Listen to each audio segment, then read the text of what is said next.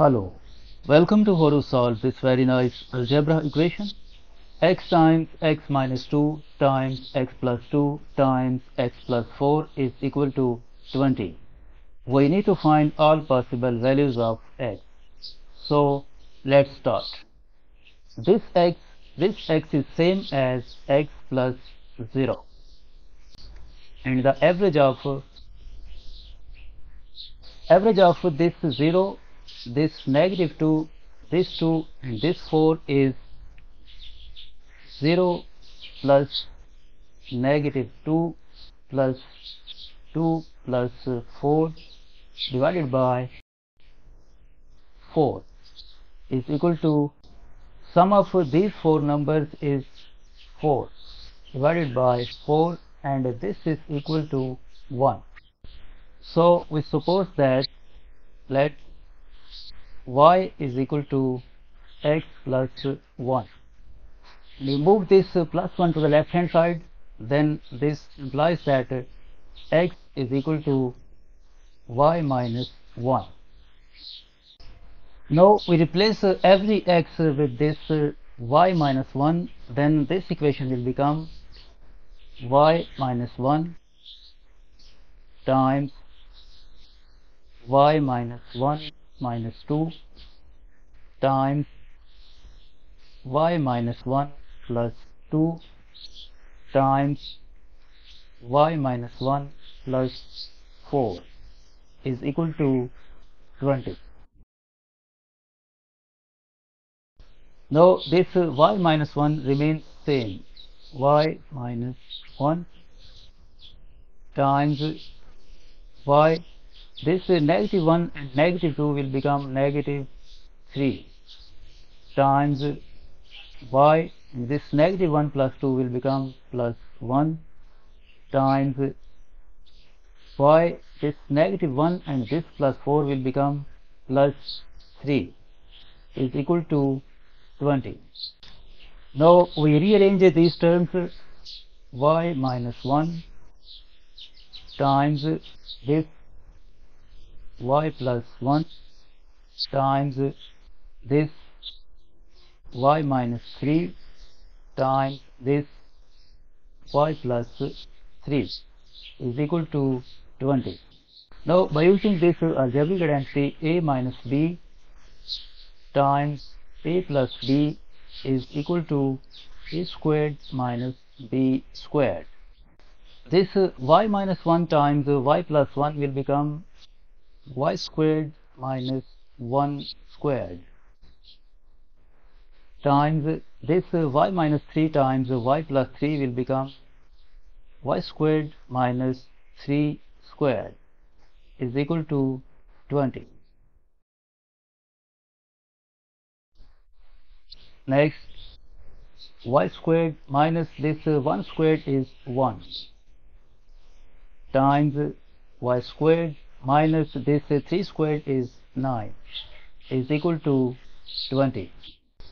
Now average of this 1 and this 9, 1 plus 9 over 2 is equal to 10 over 2.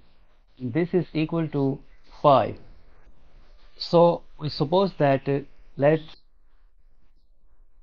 y squared is equal to t plus 5.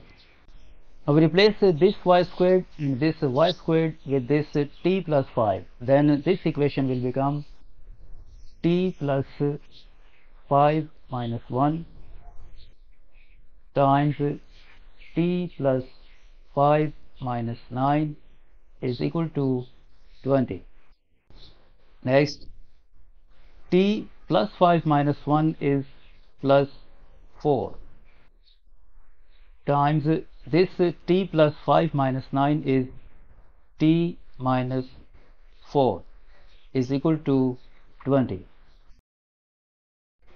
Now by using this algebraic identity, this t plus 4 times t minus 4 will become t squared minus 4 squared is equal to 20. Next, t squared minus 4 squared is 16 is equal to 20. If we move this negative 16 to the right hand side, then this equation will become t squared is equal to 20 plus 16 and t squared is equal to 36. Now to remove this square, we take a square root of both sides. T squared and we take square root is equal to, we take a square root of this 36. And this square will be cancelled out with this square root, and we get the value of t is equal to plus or minus 6. It means t is equal to 6 and t is equal to negative 6. Now recall that y squared is equal to t plus 5. Recall that y squared is equal to t plus 5.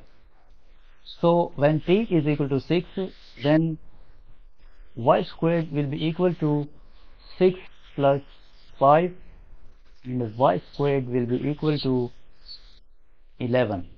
And if we take the square root of both sides, then this implies that y is equal to plus or minus square root of 11. And when t is equal to negative 6, then this equation will become y squared is equal to negative 6 plus 5 and y squared is equal to negative 1. And if we take a square root of both sides, this implies that y is equal to square root of negative 1, and this is equal to plus or minus I. Now to find the values of x, recall that we have supposed that x is equal to y minus 1.